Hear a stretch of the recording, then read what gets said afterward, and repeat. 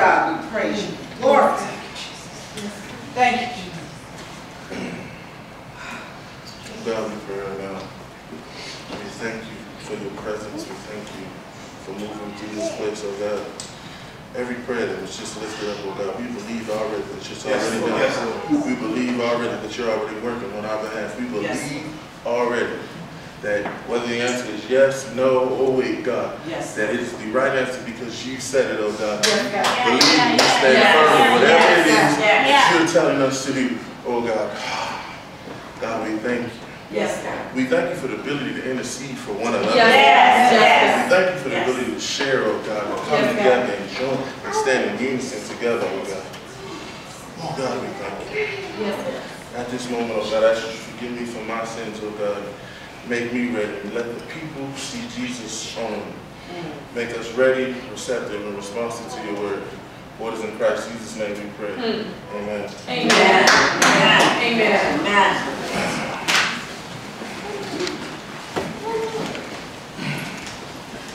Good to see you, Doc. How you doing? Yeah. I was going to call you. I saw your thing this morning. I was like, I've been waiting for him to say something because I'm going to use him while he ain't doing it every week himself. So we're going to talk after service. I bless God. I just thank God for it. Yes. Oh, man. If you have your Bibles, turn with me to 2 Peter chapter 1. 2 Peter chapter 1. Y'all know we're not going to be long. We're going to hit this real quick.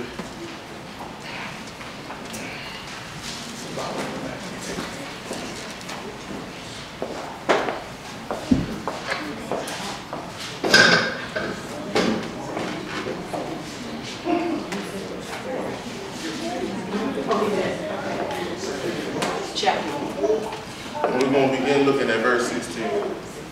Just a couple verses today.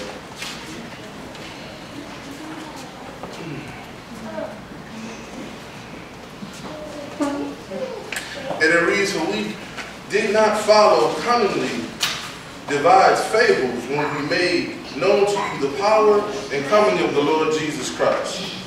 But we were eyewitnesses of his majesty. He received from God the Father honor and glory when such a voice came from him, from the excellent glory. This is my beloved Son, in whom I am well pleased. And we heard this voice which came from heaven, and we were with him on the holy mountain." You may be seated. Amen. Real quickly, we're going to lift up valued experience. Value, the authentic experience. A major struggle in our society today is being qualified for positions because everyone wants you to have prior experience. When people graduate from college with degrees, as they enter the workforce, they only find out that everyone wants you to have 5 years experience in whatever field you decide to go to. So your degree is nice, but it does not qualify you.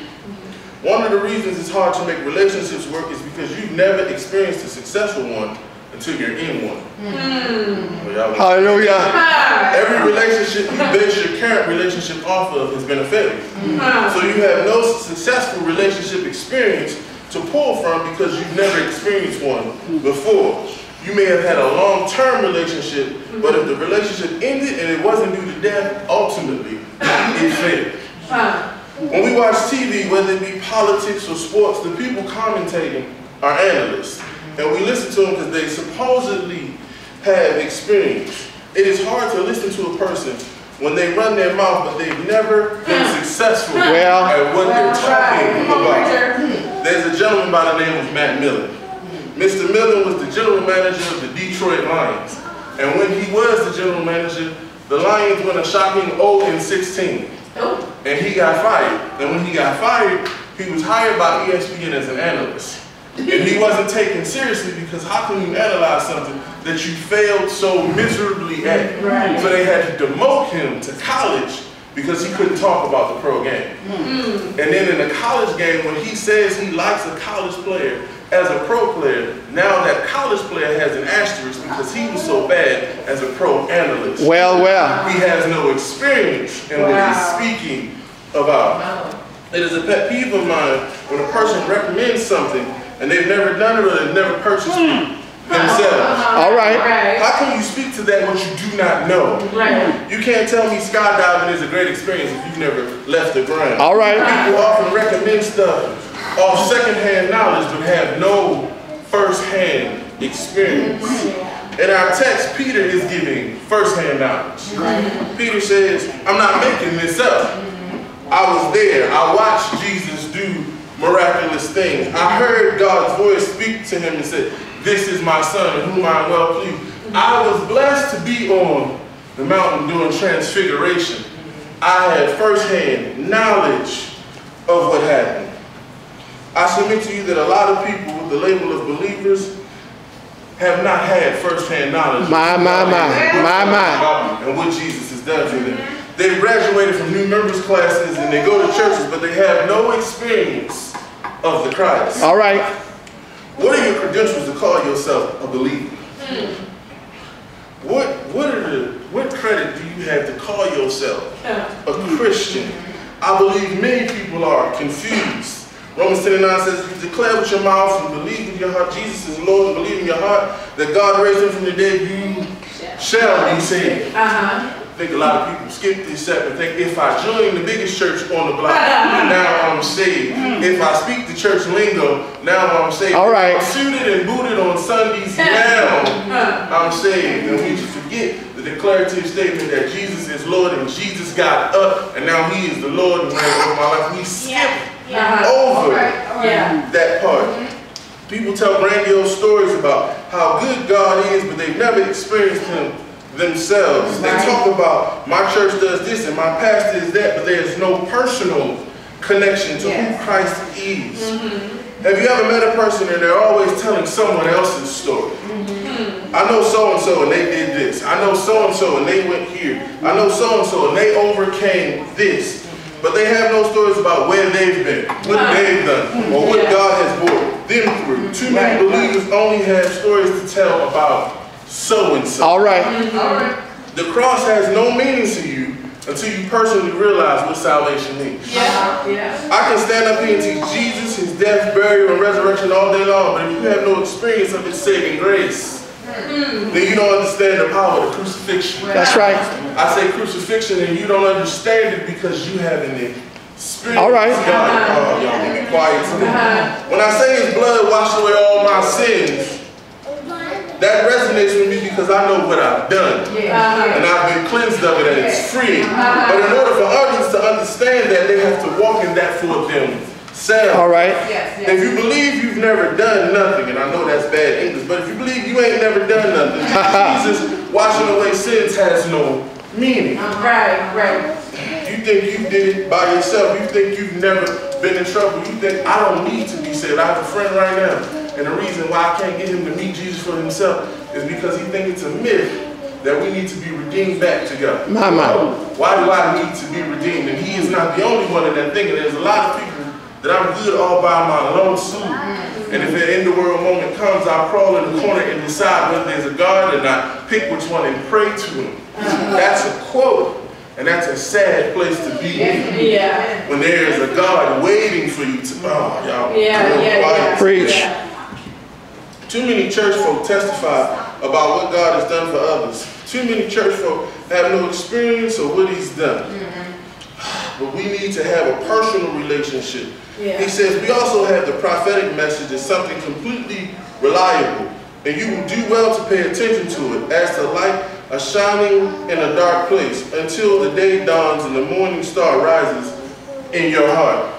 When you meet God personally, you can quote texts like Psalms 119, 105. Your word is a lamp for my feet. Yes, sir. And a light to my path. To understand that text means I've been in some situations I didn't know which way was up. But the word of God, which is completely reliable, was the light in a dark place, and it was all I had to hold on to. Yes, sir. And it led me to a place where I couldn't see but where I needed to be. When you understand that the word is reliable, you can quote text like that because I've experienced it. That's right. That's right. When God led me and I couldn't see where he was taking me, but it took me to a place and all of a sudden things in my life started to open up and I can hold on to it because I experienced it. Only a true experience will open up that text for you. Peter had some experiences he could pull from. Peter Peter saw Jesus walk on water. Peter and I, permit me to come to you. The only one that decided, you know what, I'm going to get up and experience this for my own self. Peter cut off a man's ear trying to benefit Jesus, and he saw Jesus put the ear back on. He understood the miraculous power that was in Christ because he experienced. He saw. He was there when he fed 5,000, and he's like, why are you asking why these people touch you? He understood what was going on because I saw God take 2 fish, and I saw God feed a bunch of people. I seen the power in him, so when I'm coming to you now, I'm speaking from personal experience. The 21st century church doubts miracles because we think we made a way ourselves. But my experience tells me that when I didn't have any food, he made a way out of nowhere. But we believe I did. And I figured it out. And I opened the door for myself. And I answered my own question, and I didn't have to pray to nobody. All right. I no longer believe in miracles because science has to explain everything. But in my experience, I've seen God do some stuff, and I can tell you, he's still in the miracle working business. In my experience, my nephew, when he first started to walk, snuck upstairs in the 2nd story house, got in the room, pumped on the screen, knocked the screen out, fell out the 2nd story window, went down to the deck, which is at ground level. Now there's a glass table that he should have went through, but he didn't. He should have had some broke bones, but he didn't. He should have had some scars, but he didn't. He cried, but he walked away. Y'all.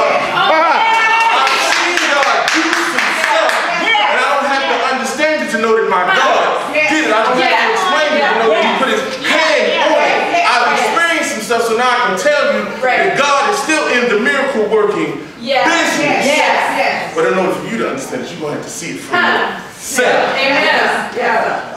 There's something about that personal experience with the Christ. There's something about that personal relationship. Can I meet him for myself? Peter goes on in chapter 2 to talk about false prophets and teachers. And he knows that because he's experienced the truth.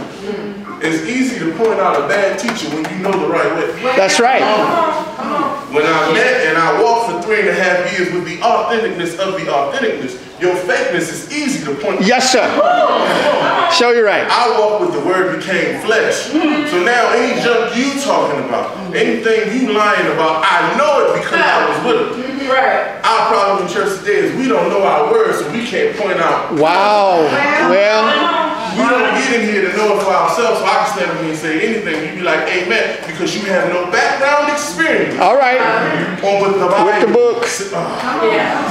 Once you get the knowledge of a risen Savior, who has time for anything else? That's how we know when we're reading for real. We stop playing games when we experience God for real. We stop playing around when we experience Jesus for real. When you get the revelation of who the Christ is and what his lordship means in your life, all of a sudden things change. If you're still playing games, I have to question, have you experienced him for real? Have you had that one-on-one with Jesus for real? Do you understand what him getting up means? Do you understand what all power in his hand means? Do you understand that he's interceding for you at the right hand of the Father right now?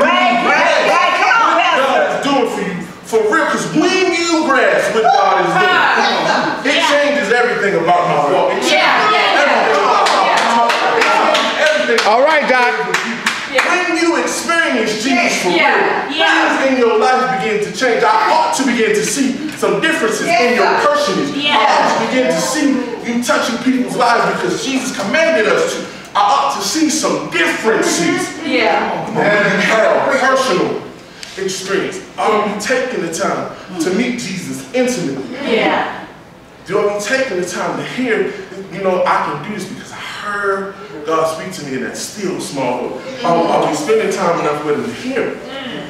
Or are we just rushing? Are we just ignoring God? Are we reading the word so God can speak to us through his text? Let me tell you, his text still talks. I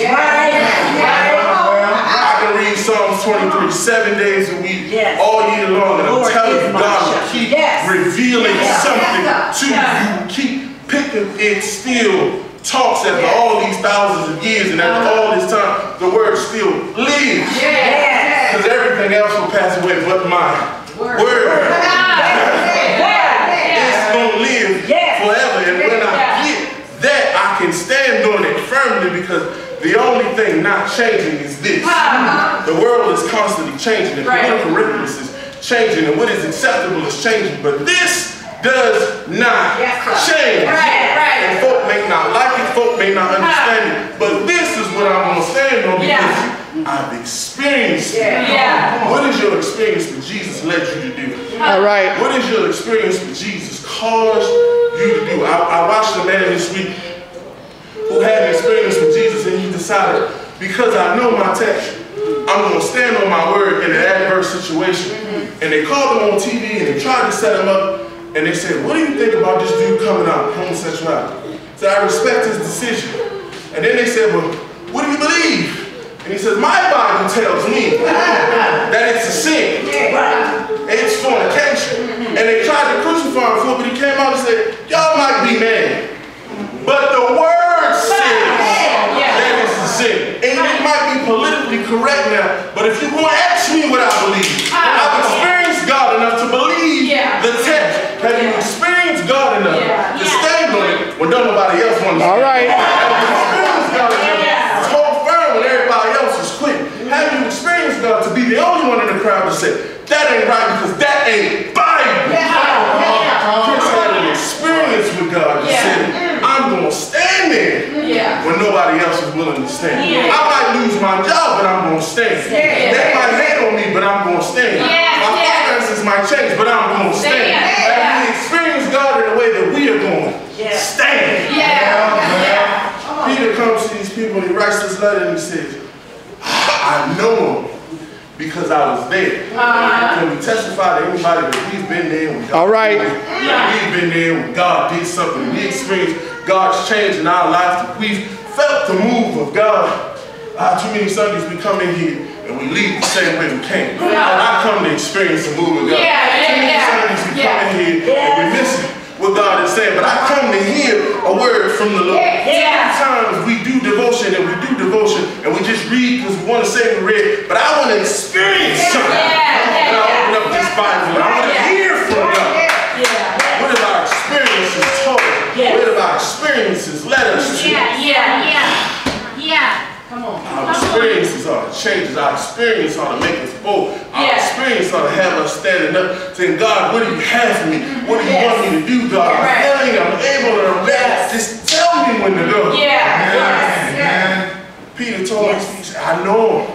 And you might have some questions about what I'm telling you, but when you meet him like I met him, you'll have no more questions. God bless you.